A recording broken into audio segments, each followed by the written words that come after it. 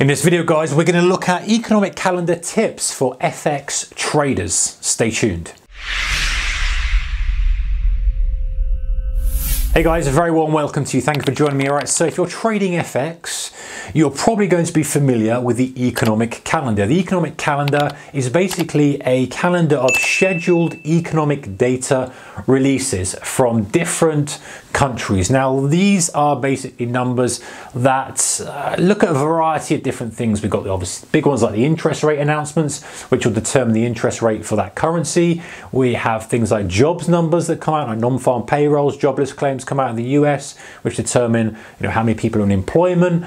We have CPI, PPI, factory orders, numerous different things coming out from numerous different countries, and that potentially affects the price of the currency pair that you're trading, depending on which currency pair you're trading, etc.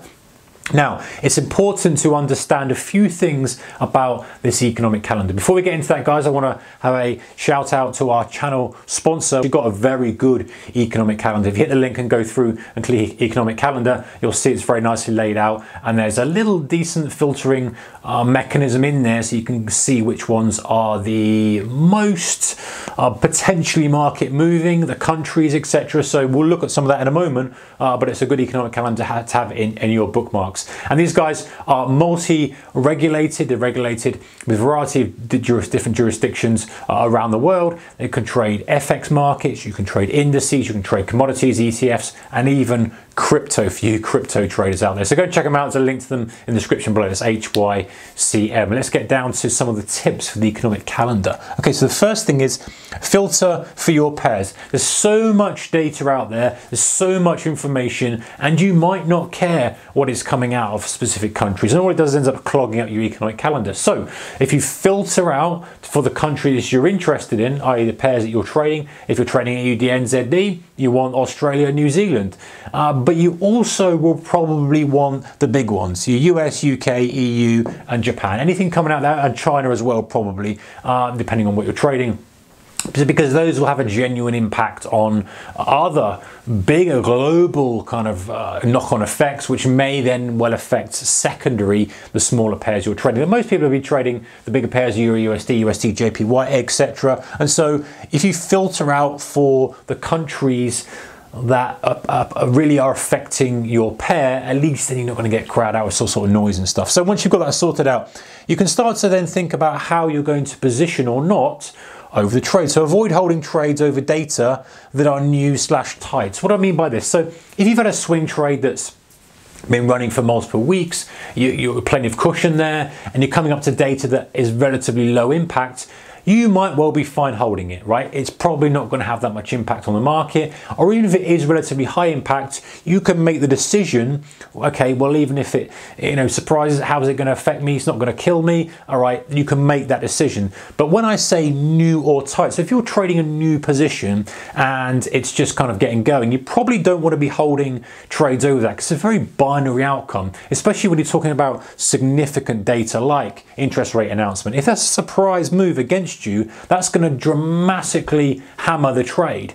So if it's a smaller thing, that people aren't watching so much, then it might not move the market at all. And you can see what's market moving or what's not.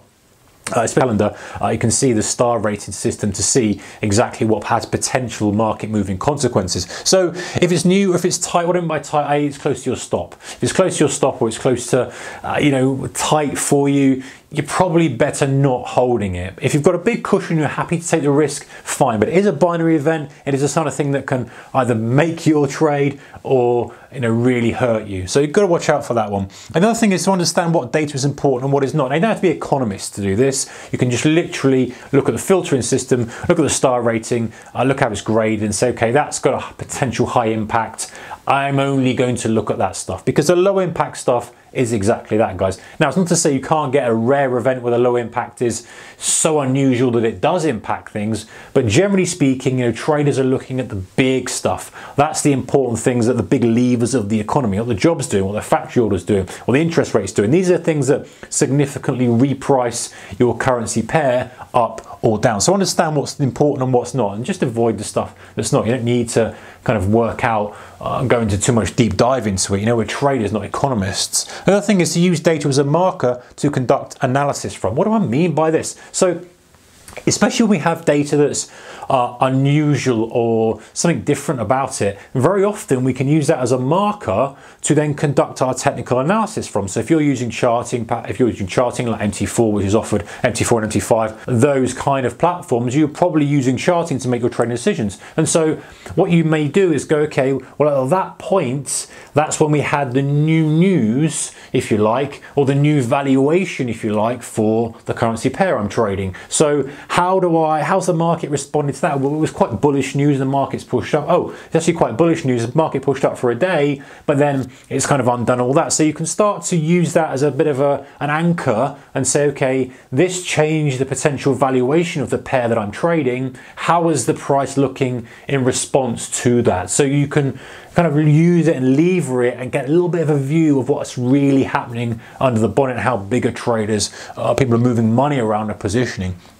The other thing we've got, guys, is plan how you will or won't trade after a major move. So there's really three things that can happen with any kind of big announcement. One is that it's very, very bullish and the market just rips off. One is it's very bearish, the market just dies to the floor, depending on obviously which pair you're trading. And one is that nothing happens. There's three kind of outcomes.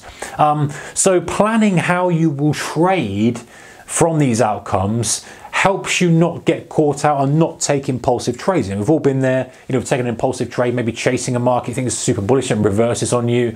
It can be catastrophic. So if you plan it at least broadly, then you're not going to get caught out. And that plan might well be do not trade, especially if you're day trading, do not trade for the first 5-10 minutes after the announcement. If you're swing trading, don't start a position, etc. But it might also be, okay, if we get a surprise move, I'm going to buy a first pullback. If we get a bit of a flick to the upside that starts to reverse, I'm going to fade it and put a stop above the high. Whatever it may be, that's for you to decide based on your risk tolerance, etc, etc, etc. But planning a little bit. Now listen, it's one of these funny things, because the amount of times you plan and nothing happens, nothing happens, nothing happens, nothing happens, you're planning for a major move, you've got this setup, nothing ever happens, will be frequent. But at least you are prepared. You're prepared that, hey, all of a sudden, wow, there's a surprise interest rate cut, bang, market goes crazy. What are you going to do? You know what to do. So being prepared, is key in trading in all spheres of trading, but particularly when you've got economic data coming out that can influence the market you're trading. The final thing is understand how key data pauses markets. So what I mean by this is, if there's very key data that everyone's waiting for, everyone's waiting for an interest rate announcement, everyone's waiting to see what the jobs number is going to be, whatever it is, understand how that tends to pause the market. And what I mean by that is, let's say the data is in the afternoon, the market may well sit and stagnate all morning waiting for that, because people don't want to commit before they've seen data coming out. And if it's really key data, that might even mean the day before is quiet. So